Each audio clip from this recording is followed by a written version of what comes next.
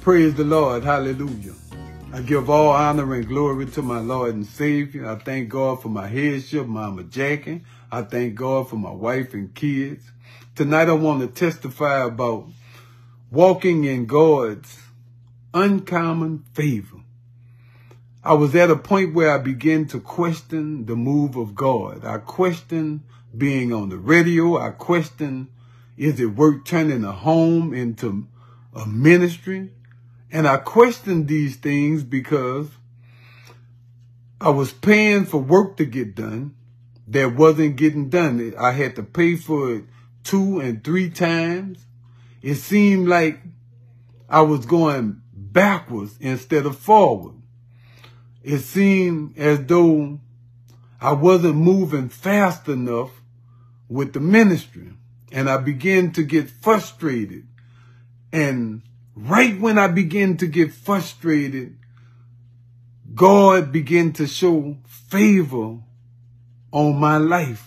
God began to remind me that He is a faithful God. God began to remind me that He's the potter and I'm the clay.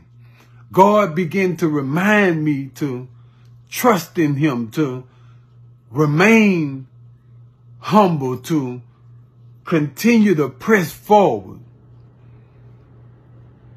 Every day of last week, I received the uncommon favor from the Lord.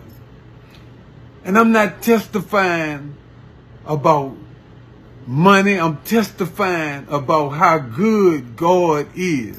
Right at the point when we begin to get weak, God begins to show up and strengthen us. I received a blessing almost every day for $200, $100. I received a check in the mail for $41. The dentist said I had overpaid him. I received a check in the mail for $250 that blew my mind for my ministry. I received a check Sunday when I went to visit a church. The apostle came up to me and asked me, how is my ministry going? He said, what's your cash app? I want to bless your ministry. I'm saying all that to let you know that today, God have given me enough money to pay for the roof to get fixed.